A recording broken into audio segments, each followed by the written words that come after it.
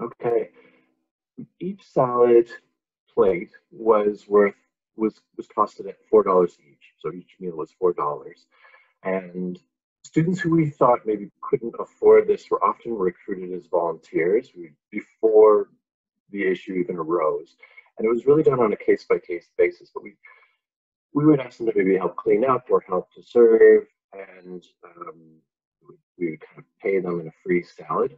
But we try to do it in as little, with as much dignity as possible, and being very surreptitious about it. We do it on a case by case basis. So we might also catch a student doing something really nice, or having some leadership opportunity that we would see them doing in the schoolyard, and we would just reward them saying, "Oh my gosh, you're gonna get this kindness award, and the award is a free salad session for this term."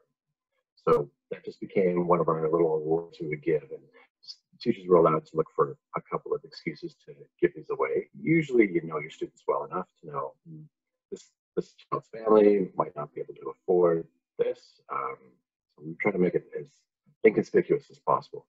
Um, at the end of grade 8, we have a graduation at our school. We're a K-8 school, and we have leadership, kindness, and citizenship awards.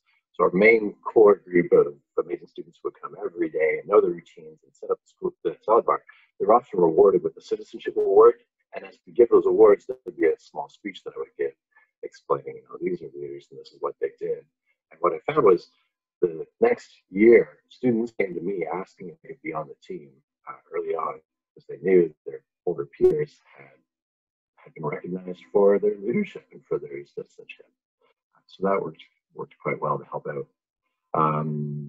There were times when the salad bar would run at a loss. Some weeks we would spend a little bit more on food than the price would cover. But we find, so if we had cheese or a kind of a meat or something that was a bit more expensive, we'd run at a loss that week.